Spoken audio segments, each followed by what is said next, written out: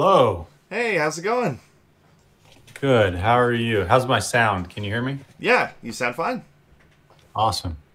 It's Carter, right? Yeah, Nice to meet you. I'm Zeke. nice to meet you too. I'm really excited for this. I loved your role in the game, and I'm just so happy to be able to do this interview. Thank you. This is your first one, right? It's my first full one. Mhm. I interviewed Bruce Campbell was my first ever one, and but that was like a paid I paid for like a Comic-Con event. It was like a video call, and I just Yeah. used that time for an interview. Okay. And then I did Jason Spizak the same way, just with some more time. And hmm then this is my first one that's like I did it the right way, the professional way, and I'm really excited about it. Awesome. This should be fun. Yeah. Let's um. see. What's this? There we go. All right. So I just want to start with you mentioned in the Callisto Protocol docuseries, of course, that everyone in the experience has a form of relatability. So what did you do to help Elias be such a relatable character? Um, you may have heard this before. I think acting is acting. Mm-hmm. Doesn't matter what the medium is. So, as an actor, once you understand the technical aspects of the medium in which you're working, whether that be stage or on screen or in a video game, the rest of it is really down to inhabiting a character and doing a good enough job acting that people believe what you're doing in an unbelievable situation. Okay. Um, Everybody has their method of how they get into that. Um, Mine, particularly for this character, is a lot of personal experience, Mm-hmm. because that is real, and it is something that I can lean on and never goes away. So to be able to bring aspects of who I am and people who are very close to me into building a character, I think allows that character to be relatable. That's awesome. No, that makes perfect sense. I agree the same way. Like it shouldn't. There's a lot of actors that I've seen that try to go into video games like higher roles. I've seen Keanu Reeves did Cyberpunk, and he fit right in. But then there are some others that treat it like it's different, and the role Mhm. feels different, and you can kind of tell that. But no, your role was absolutely and extremely relatable, and you did a fantastic job. Thank you. Of course. So, what was it like to work with Striking Distance and Crafton, as well as fellow actors? Well, the crafting part's easy. I have no idea because I've never met any of them. Uh, they're a Korean-based company, Mm-hmm. and we filmed this game. The portion of photography that was filmed Mm-hmm. was during the pandemic. Ah, So for the entire first year, I hadn't actually even met anyone from Striking Distance in person. wow. The way they set it up, the way this worked was we did auditions over. First, auditions were self tapes sent in. Mm-hmm. And then callbacks and stuff were done on sort of live EcoCast or Zoom sessions where I could see the creative folks and talk to them, but we Mm-hmm. weren't in the same room. And so then you get cast, and they decided to do their motion capture, their performance capture, excuse me, at the performance capture stage that Sony owns in Santa Monica. So we would show up to that stage, of course, with all of the COVID precautions in place. And we'd walk in, and the minimum stage personnel would be there to run the stage. And those are the folks that work for the Sony stage. Mm-hmm. And everyone else from Striking Distance was sort of like the voice of God coming through the speakers. Um, and after a while, you get to understand whose voice is whose when they're talking to you. But it was just us as the actors in the playground with the techs. We'd have a motion capture director there, but the game director, the producer, the writer, the creative director were all just sort of piped in for the entire first year. And then magically, we got to, the pandemic started to come down a little bit and we started to understand things a little better. We finally got the Striking Distance folks in the room, Mm-hmm. only 4 of them. But but it was very important to have the dialogue coordinator there, to have the director there, to have the producers there, Mm-hmm. um, because there's nothing like making it in the room. Mm-hmm. Um, Now, I will say about them, they are Striking Distance is a new studio, but it's made up of heavyweights from the industry. They come from, Dead Space. They come from Call of Duty. They come from God of War. They come from all of these massive franchises. This is a very small industry, so they know what they're doing. Right. And I do want to say this particular game was unlike any other game I've done, in that Scott and Chris and Eric and Justin, the team that were there directing us, allowed us a great deal of freedom to bring what we wanted to the character, which is not always what you get. Sometimes it's, hey, there's your line, say the line on the page the way I wrote it. Particularly with this character of Elias, because he was not written as an English character. Myself, growing up in England, English people, they speak a different way. There's a different sense of slang. They organize their words in a different manner. And we got to the point where they were like, as long as you hit the main points, like he's got to get to the tower and he's got to go there, just do what you would do. Yeah. Which is an incredible amount of freedom for a directing team to give you. And it's something that I think we were all appreciative. So that's the Striking Distance team. Awesome team to work with. My fellow actors, I will say I was nervous going in, because in video games, you're generally on your own. You don't generally share the space with your other actors. And oftentimes when you do, it's not movie stars that are coming in. I myself am a massive fan of Josh and Karen and Sam. So to be able to work with them was a lot of fun. What's interesting is everybody's heard like the stories of method actors and all the craziness and stuff like that they can go on set. My approach as an actor to that is to find out what my scene partners do as a process and see if I can fit with that. For this particular game, that was so easy. I'll start with Josh. Let me know if I rambled too much. Oh, you're totally fine. Yeah.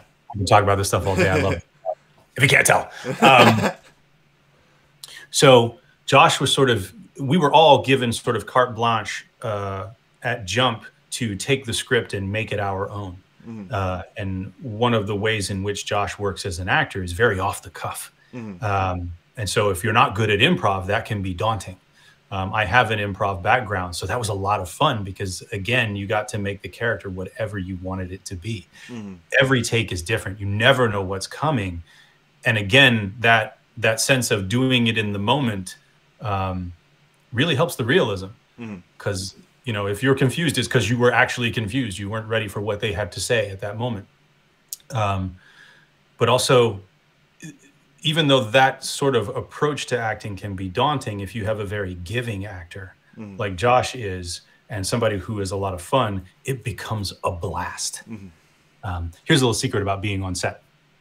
The tone is generally set by #1 on the call sheet. And what that means is you get a call sheet of who's going to work that day. And you have all of your actors. Well, there's somebody who's listed first, and it's always the lead. And this goes for TV or film or video games. And that person tends to set the energy and tone of the set.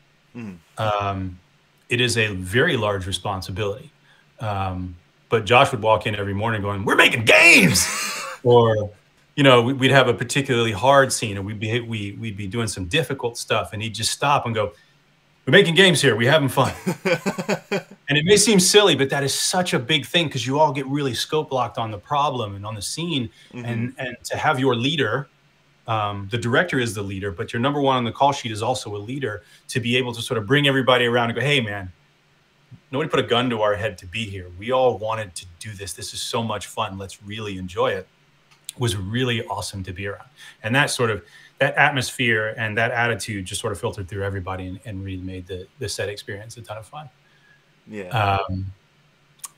I was intimidated to work with Karen because Kimiko. Yeah. Like, who wouldn't? She is impressive in so many ways, as an actor, as a voice actor, as a mover, as a martial artist.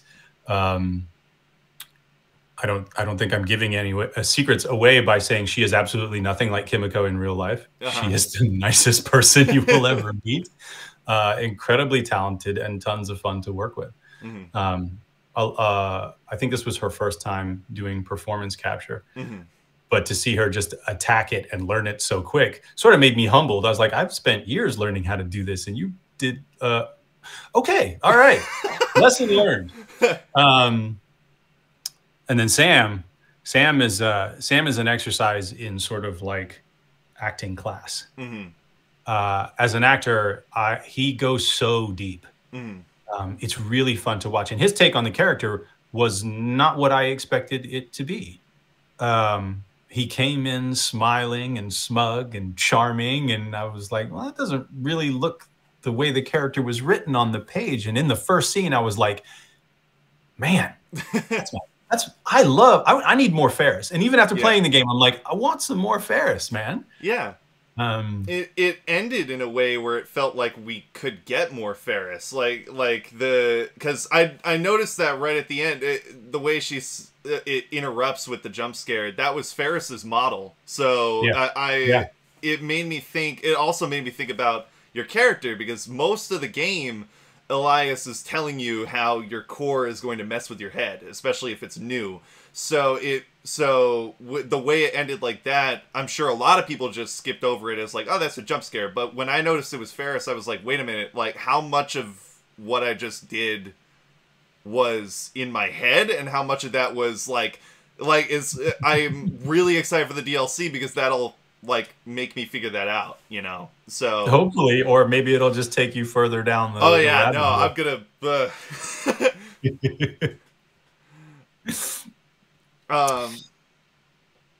no, go ahead, sorry. I was just like clearing my I think that was it. So the interesting thing about this game is it's such a small cast. So most of the times when I was on set, it was just me and Josh, or me and Josh and Karen, or me and Josh and Sam. But there weren't really a lot of days where there was a lot of us there. Let me take that back, because I am disrespecting the stunt performers. Anytime you make a performance capture video game, it doesn't matter that I'm the face and the voice and the cinematic movement. There is an army of men and women who do the specialized movement and stunts. That is probably a larger portion of the work than the stuff that we do. And those guys are awesome. Awesome. One of our guys, Kyle Soderman, is like a finalist for Ninja Warrior, and a parkour expert. Nick Verdi, Omar Zaki, these dudes like can do things that sort of, everybody thinks they're pretty athletic, and then you see some stunt performers do some stuff, and you're like, yeah, I'm gonna go back to the couch. I'm good. I'm good. So, yeah. So that's what it was like working with everybody. That's awesome. Has the experience such as this game, because I know that you've worked with other games. You've worked with Cold War, Vanguard. Like there are some really reputable games under your belt. But I know that the Callisto protocol is a very unique one compared to most games. And has this game encouraged you to encounter more horror games in the future, or sci-fi games in the future? I know they're developing a new Aliens game that's going to be like a single-player marine environment. And then the Quiet Place game is deep in development right now. So there's a lot of different games that have really cool franchise opportunities. Has this game kind of opened the door for you to see the opportunities in those? Not so much opened the door as in solidified my love of gaming. I play all kinds of games. I tend to stick with plot-driven narrative games a lot, but as a game performer, it's sort of on me to know everything that's out there. And I've been a gamer my whole life. So, I loved Alien Isolation. I like the supermassive games that basically choose your own adventure films like The Quarry and Until Dawn. And I put Outlast down because it scared the ever-living out of me.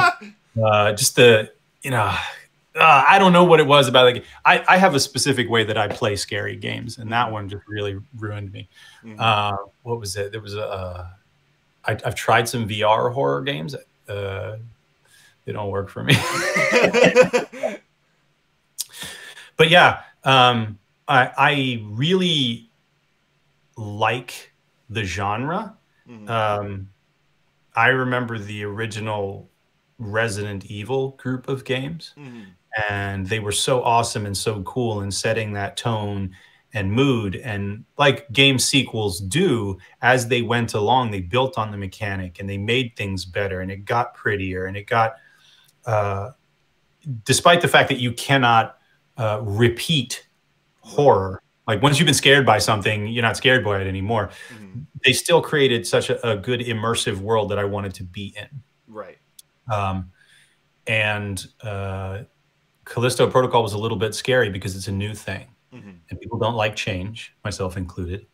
And when we first started talking about it, hearing the fact that this was a survival horror that was melee based, it's like, it's not going to work. What's that?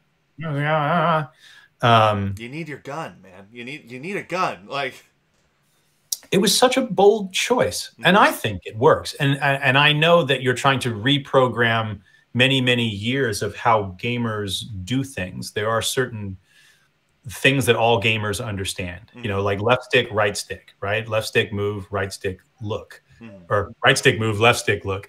That is sort of a standard, and it is a standard in shooter games to have a certain thing. And this sort of took you away from it. And I like that in the progression of the game, you don't even get the gun until a couple hours in. Right.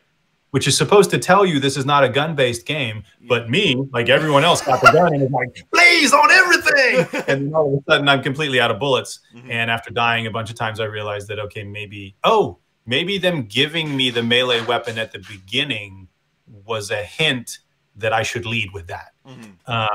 So I learned slow, but I learned.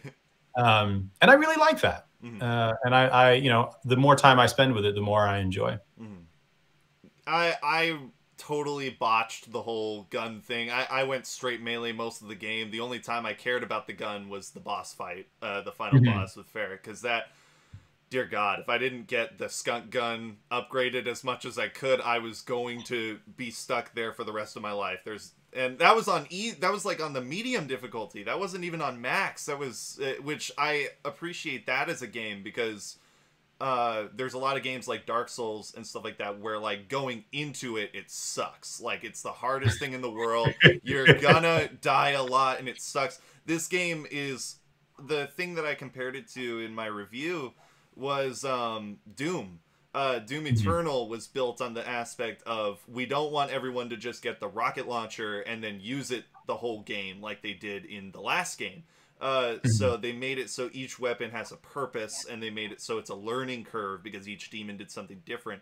And while the enemy variety isn't crazy in this game, I loved that you still had to use melee on like 90% of the fights. Like, you had to make sure that you were using it because it was the strongest tool you had.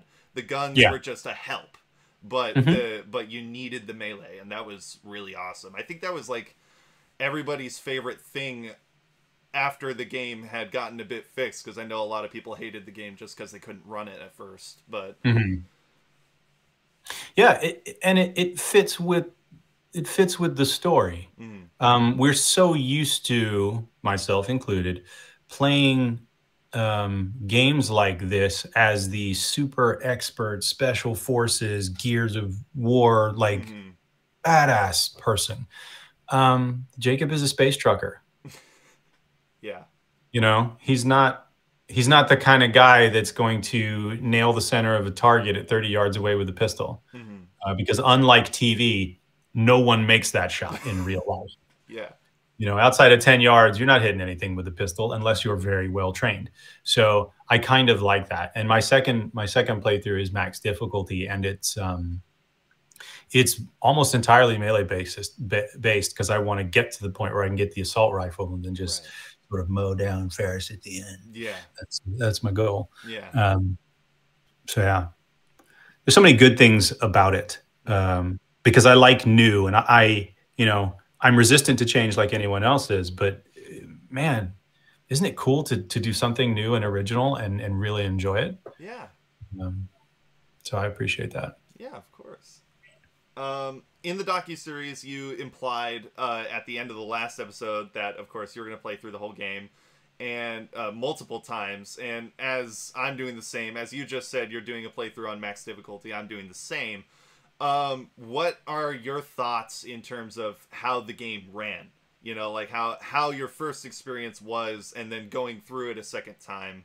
What was the experience for you, and watching how your character's arc went through? So I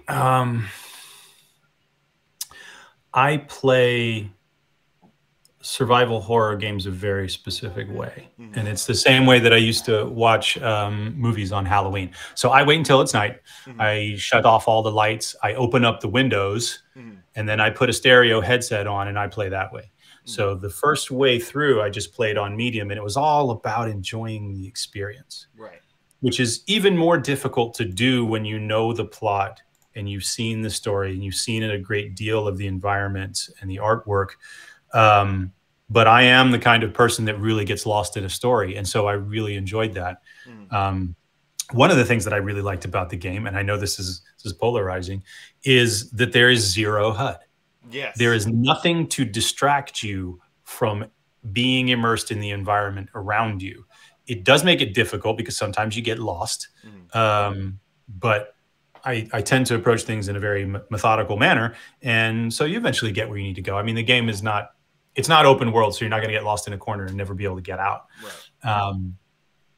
But yeah, so I did that the first time through just to get the whole experience.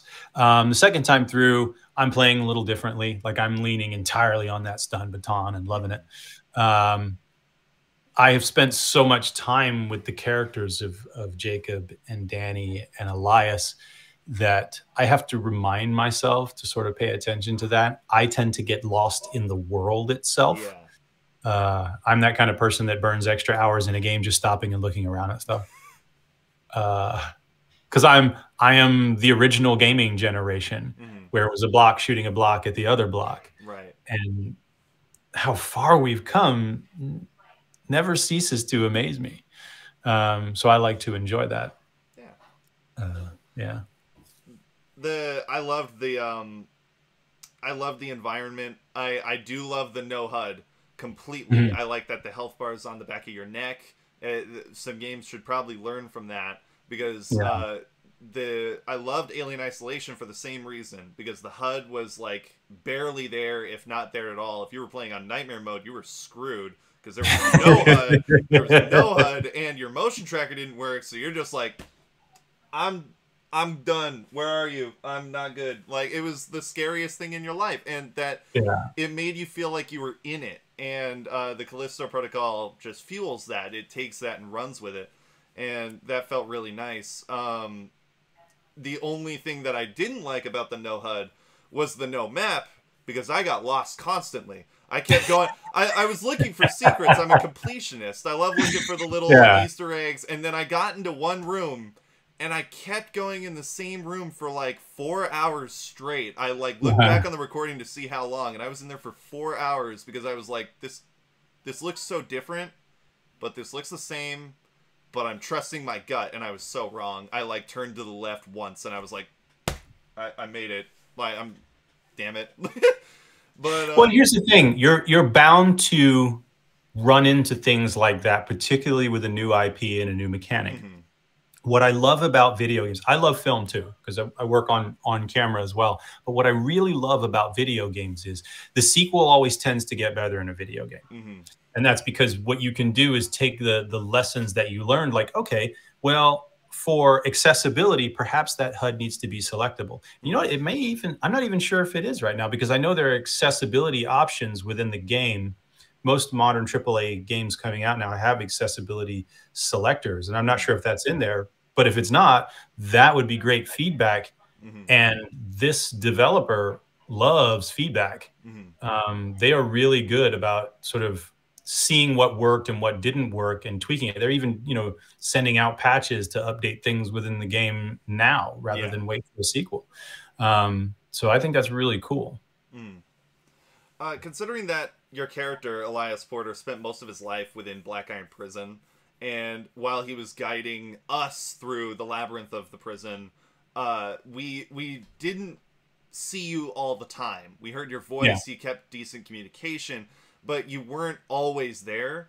And there were a lot of moments in the game where you were radio silent because you were in the middle of something. Your character ran into something. So would you think that Striking Distance would be open or should consider any story DLC that's like a prequel or a run-along story of playing as Elias and doing a separate kind of story as it's going along?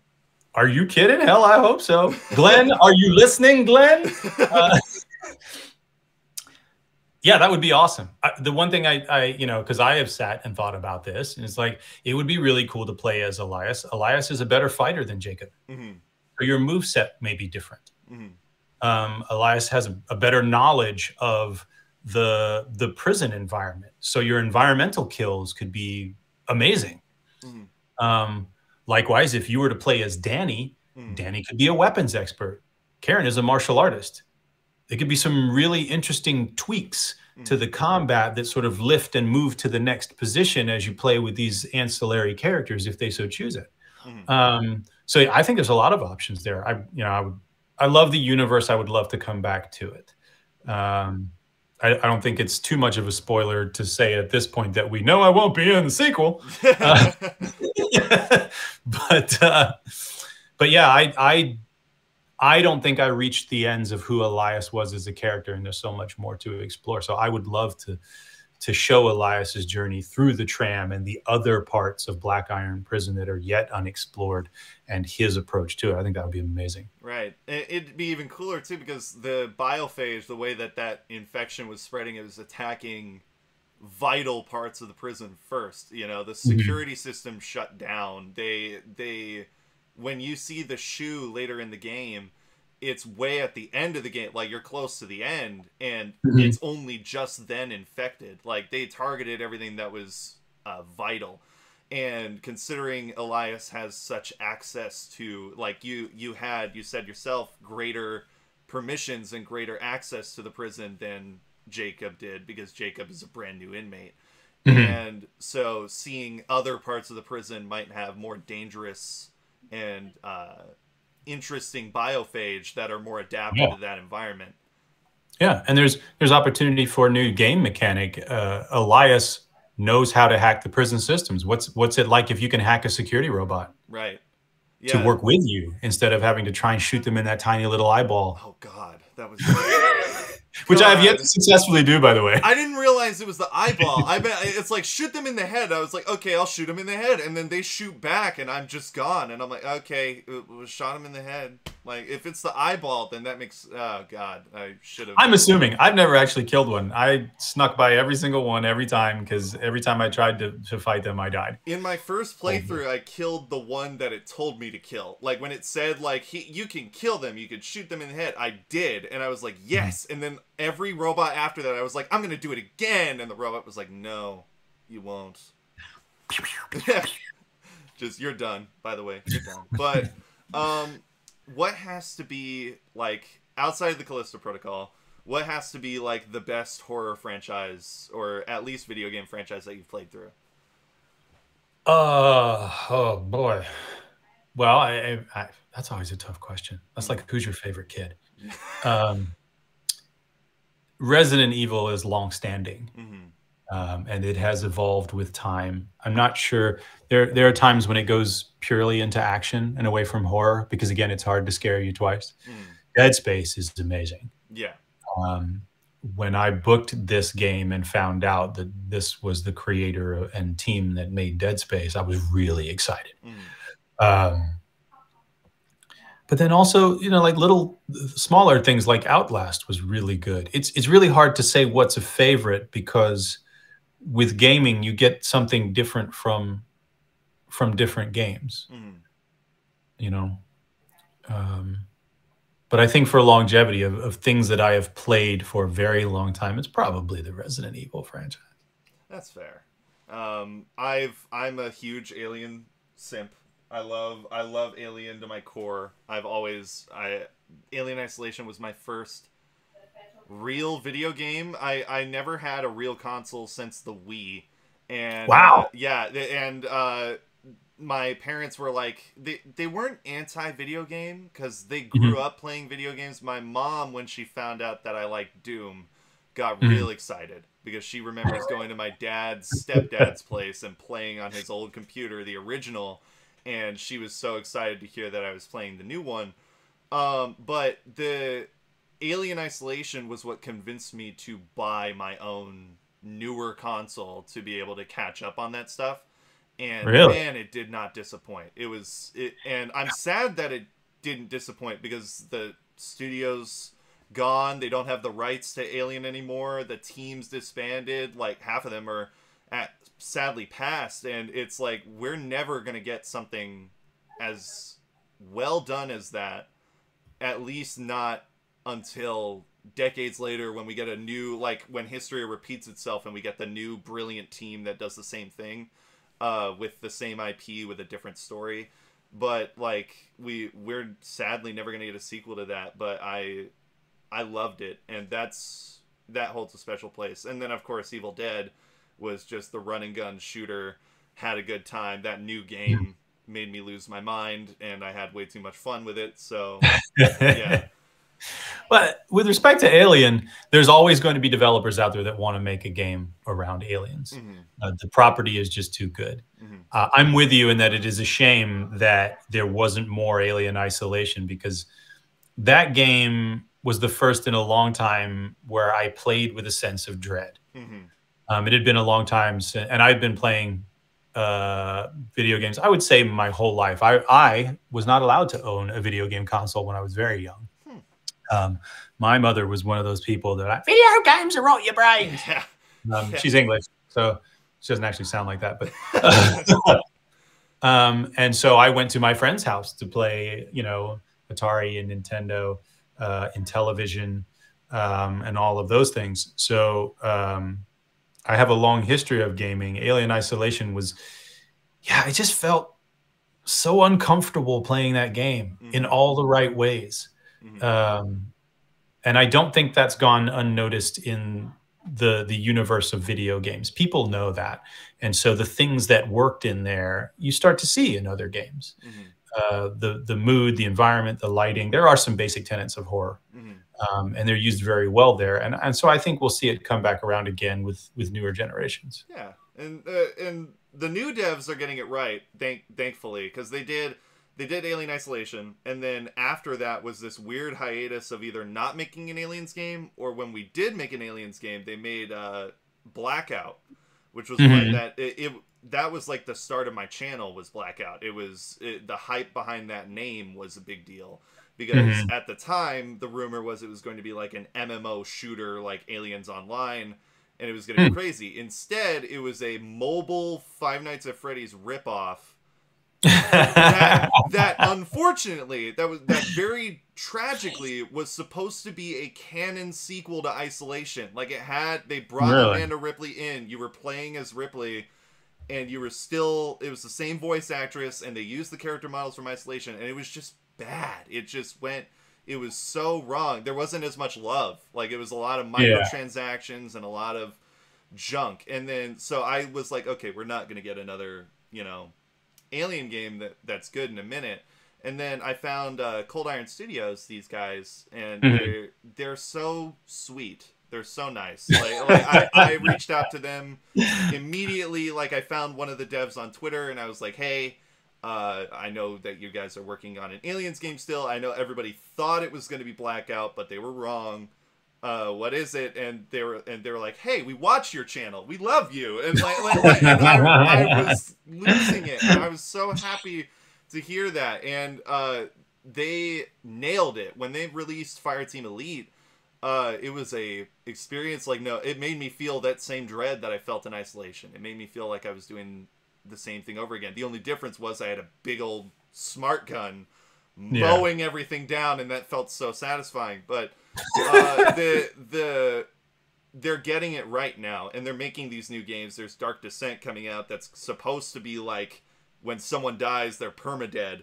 So it's like there's going to be consequences, and those kinds of games are like really exciting for me. So hearing that they're fixing it is great, especially because it's Disney. Because that scared me when I heard that they bought Alien. I didn't want to see Princess Jasmine running around in an alien. Wow, Disney owns everything these days, so they're not Disney-fying it just because they.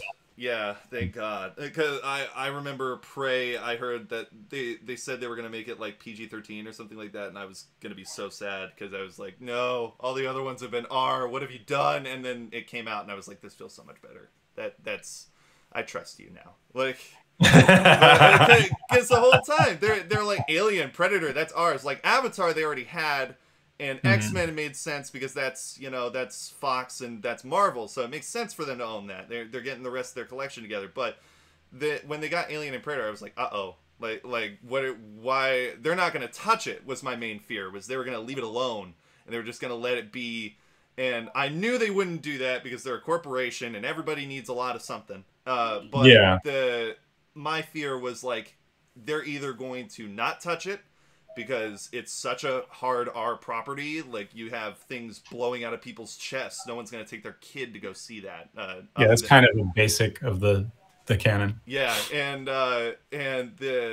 you're either not going to take your kid to go see that, so that's not Disney, and or you're just you're going to try to Disneyfy it. You're going to make it simpler and easier to watch, and no one's going to be happy with it because it's going to be nothing like what it was. And then they made Prey, and all of my fear went away, and I felt way better because that means that they're leaving it. They just own the rights. They're leaving it to other people to do the right thing, and that felt so satisfying. And Fede Alvarez is going to do a fantastic job with his new movie, and I'm so happy for that.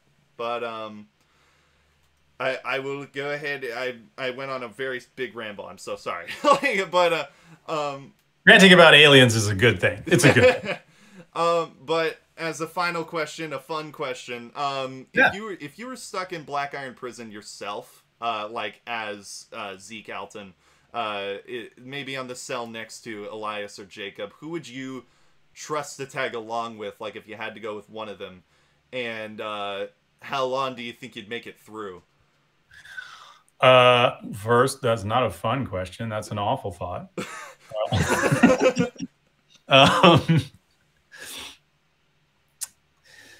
What's interesting about that kind of situation is that I'm a pretty tough dude. I spent 20 years in the military, but I wouldn't last 5 minutes in Black Iron Prison. I guess, okay, so if I had to think about it, I would fight against the things that make the basic tenets of survival horror, right? What makes good survival horror? Claustrophobia. Would not be crawling through crawl spaces.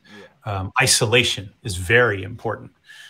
So I would keep the group together. I would do anything to keep the group together. I want Elias there and Jacob there and Danny there because they all have a purpose. They all need to be there in order to get off. But that whole trope of let's split up around the monsters is something that I would be like, hey, nope. Yeah, I'm going with somebody. So yeah,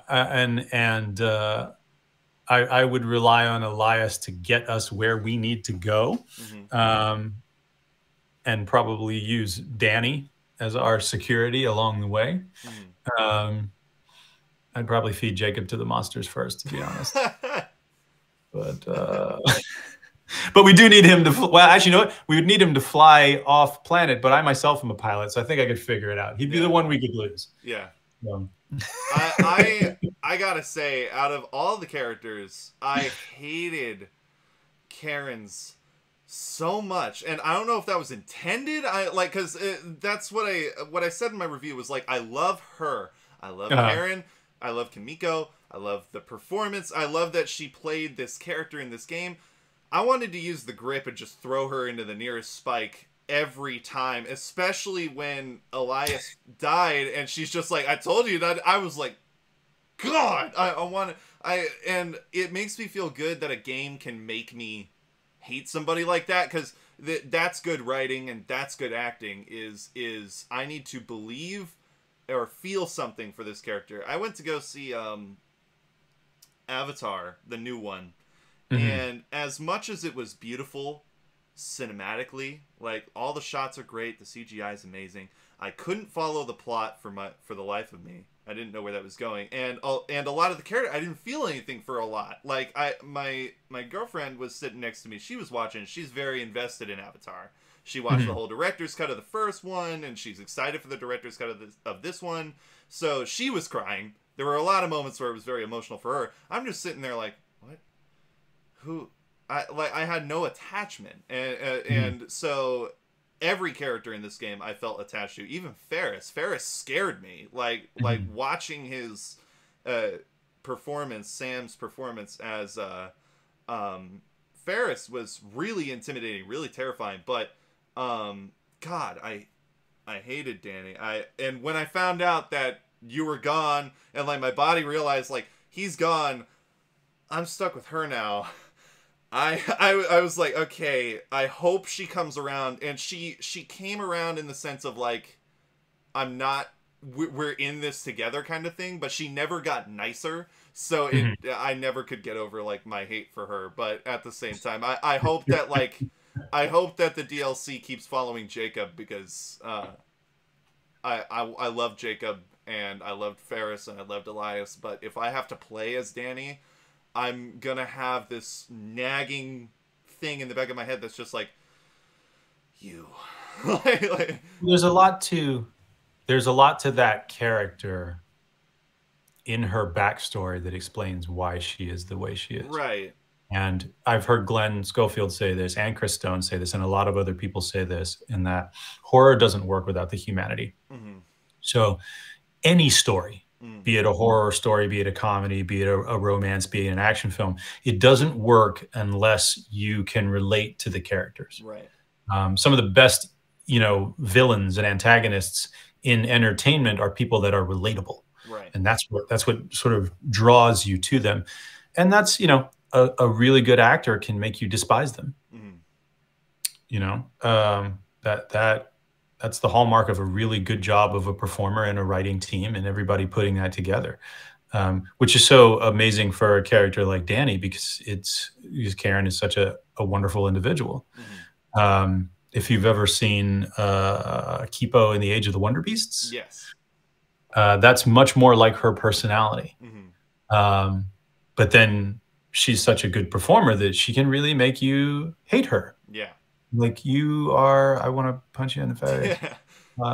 Yeah. So I like that. I mean, that's one of the fun things about doing this job, is that you do get to be different people and do different things and really just dive in and invest in relationships and humanity and what it is to, because I mean, we're on a space moon with bacterial monsters and this and that, but it really comes down to the relationships of the characters and the arc of what they're going through and how we as people can actually relate to that.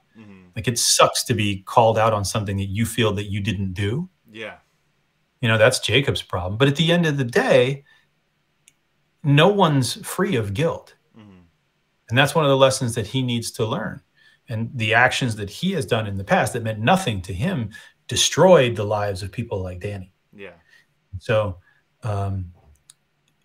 stories are great that way. I mean, it's why I'm an actor, because I love to tell stories. Yeah. So it was amazing, and that's very well put, because that's why I still like her, even though I hated her character. Was like, I know that all of that hate is coming from this. Like, the flashback scene was enough to tell me, like, that means something to her to cause such a vendetta. It's like the way I always compare those kinds of characters is like V from V for Vendetta. How he went through something so bad that like the rest of the world looks at like, are you crazy? Like, what are you doing?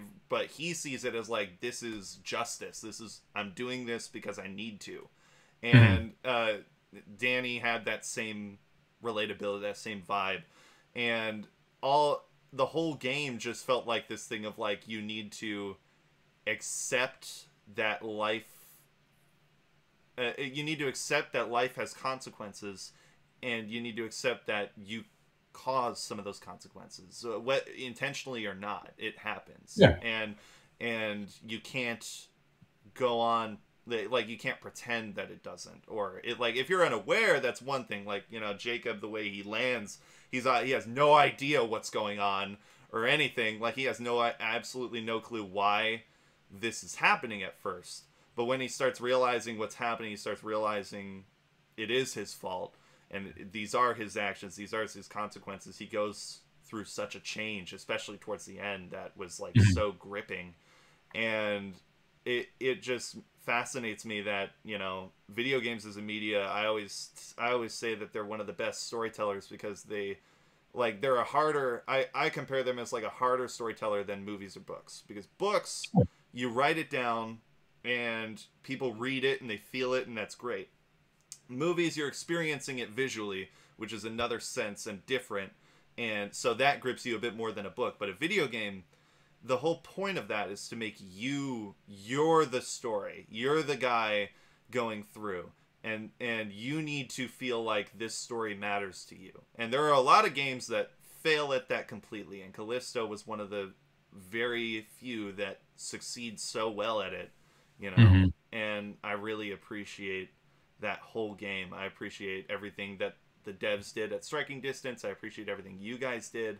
That there are a lot of games that I've bought that I'd be like, okay, cool, and then move on. And this game, I think about it all the time. It's such a great game, and glad it made that impression. That's awesome. Yeah, it's just unique. And I remember laughing so hard because one of the biggest complaints I heard about the game was the lack of variety in enemies. You know, you're seeing a lot of the biophage and most of them are the same. I laughed so hard because this isn't like, there are games where it's comically crazy. Like Left 4 Dead is comically crazy. The enemy variety, you have a lot of these varieties that are just because the game is a fun one and you want to make it fun. But for the sake of a story, I'm not going to watch Walking Dead and expect like a zombie T-Rex to come out of the corner of the screen as like a boss fight for the show. I'm not going to expect that, because that's not important. I'm not supposed to see a ton of variety, especially if it's a disease like this one, like the biophage, where it's a single strand going around infecting a lot of the same things. You're going to run into the same stuff, and that shouldn't be a complaint. That should be a respect to the authenticity, respect to the plot. Because the minute that, like, you know, Ferris was the alpha, so his expansion into that thing at the end was like understandable. He's the new leader of the charge. But if I had seen anything prior to like the twins, you know, the twins was like the craziest of the enemy types, yet still very realistic to what the disease could do. If I saw anything crazier than the twins, I probably would have lost connection or touch with the game, because it would have been too much and too over the top. So I got to give credit to Striking Distance in terms of knowing where to quit on how crazy the enemy types can be, because there are so many different games that, like, yes, they are crazy, it's fun, but you don't need that to tell a good story. And a lot of people skip that. And I will give credit to Krafton for allowing Glenn and his team to make the game they wanted to make. That's a really bold thing to do in today's economic environment, to say, here's a creative idea that I have, and I want to get somebody to fund it without taking executive notes. Right. Because, you know, I think everyone's quick to complain about movies and TV shows and how they tend to get watered down by executive notes, and everybody has their hand in the pot, which turns it into something that lacks singular focus. And this is one time where the creative team was allowed to do exactly what they wanted to do, up until the point to where when they were asked to tone it down for release in Japan, they were able to say no. Yeah. They gave up millions of dollars by not releasing this in Japan, which is a major video game market, because Glenn Schofield and his team was allowed to stick to their vision of what they wanted to do. Now, you can like it, you can hate it. That's a matter of opinion, which is art. But you have to respect the idea that the person has a vision, that the team has a vision, and then they're able to see that vision through, work years on something, and then give it to you. and it works as a game that gives you agency, that puts you in a world and an environment that you can care about and have fun with and be scared by, and all those wonderful things that this does. So, you know, it may seem a little hokey and all kumbaya, hands together, but again, this is why I do this job, because I love that about it. And like I said previously, no one's holding a gun to anyone's head saying you must be a video game maker. Yeah. We're here because we love to do this. We love to make these things. So I'm excited to see the next iteration, what comes next. Yeah. Stoked. I'm excited to see it too. Thank you so much for doing this interview. I'm really happy with how, because just like how you love what you do as a voice actor and actor, this is what I want to do. You know, I work part-time as a cook just because I need to pay the bills, and you know, YouTubing doesn't make a lot of money. But, as an actor, I understand that. Yeah, but this right here, the interaction with people and hearing stories that you don't hear all the time. Like, you know, people will see this on YouTube and be like, "Hey, I saw that on YouTube." But for me, I can't look this up. This right here, I can't look it up, and I can't try to see like, oh, I'm just gonna watch it at home. I'm gonna for me, it's the experience. It's making me feel like talking to people. It always makes me feel like I'm connecting, and it makes me feel happy. It makes me, this is what I want to do. Interviewing people is what I want to do.